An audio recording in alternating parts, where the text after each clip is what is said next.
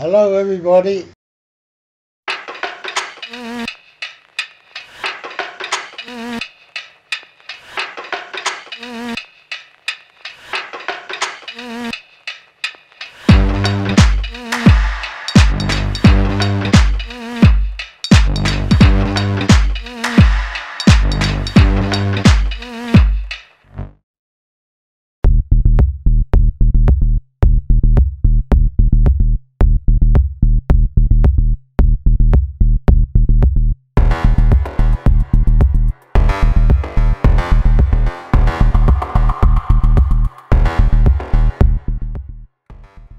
Hello, I'm Rachel Pike and I'm 17 years old.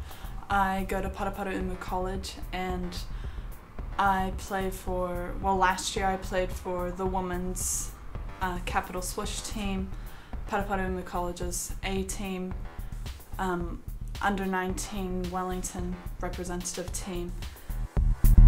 I really love the mental side of it.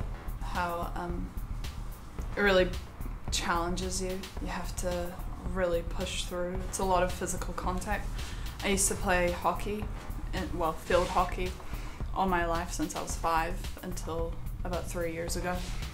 And it just brings a different kind of aggression.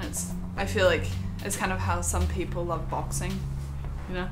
It's just a different way to express, except you're not like purposely hurting someone.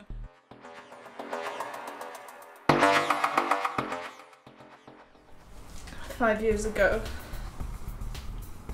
Mum suffered from 2 heart attacks and was very close to death. And ever since then, she's still been a super strong woman. She's helped me through everything. She's helped my family through all their emotions, all their different physical, mental, emotional, spiritual health, just everything. She's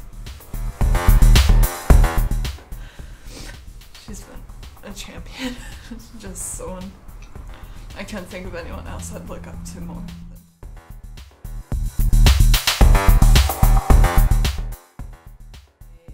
Number one would be my own head game, my own mental, psychological side.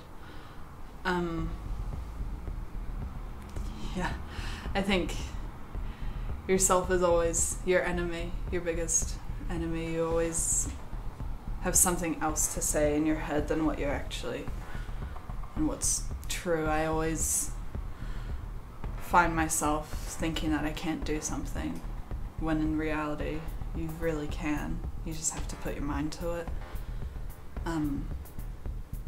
I suffer from asthma, and I always find myself, when I'm out of breath or, I'm out of breath or I feel fatigued, I always just blame it on the asthma, when in reality, I actually probably should get my fitness up rather than, just blaming my asthma all the time. Or, I'm a big overthinker, and so I've been learning different skills or different moves in the paint, like in basketball, and I'll always find that I think of all these different things that I could be doing, and then I end up not doing any of them because I can't decide which one to choose from. And just the constant feeling that because you're overthinking, you feel like everyone knows you're overthinking, and so then you feel like no one like appreciates you on their team, or you feel very isolated because it's in your head rather than actually speaking it out. Yeah.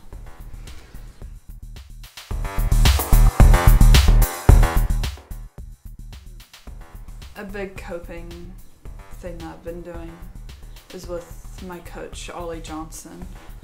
We've been doing a lot of weightlifting, and it's crazy. rather than just about being how much you can lift, it's about the repetitions and how many times you can actually push the bar off your chest, and your mind telling yourself, yes, you can actually keep going. It has to come from within yourself. There's a point where you can't just rely on other people to push you. It has to come from within you. So with pushing that bar, it's up to you to keep going. Like, do you want to keep pushing it out, or do you want to just give up and wait till the next time to try and beat that record? It's, yeah, really good. A good way to go mentally.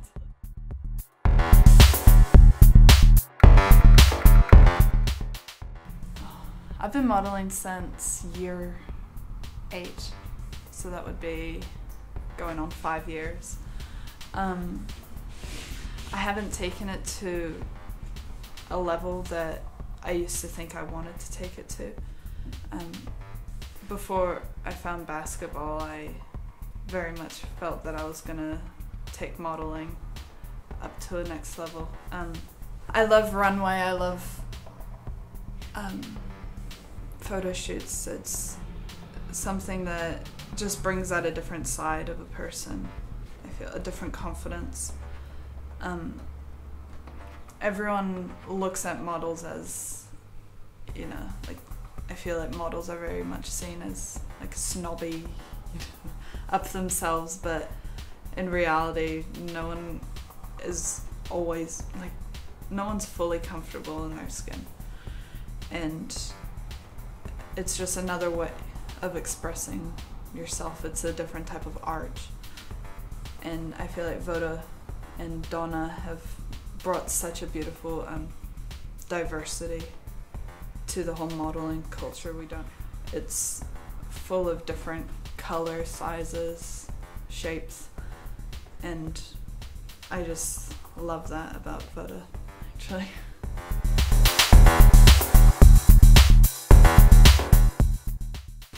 I'd like to thank Mum, my whole family, Dad, Davis, Devin,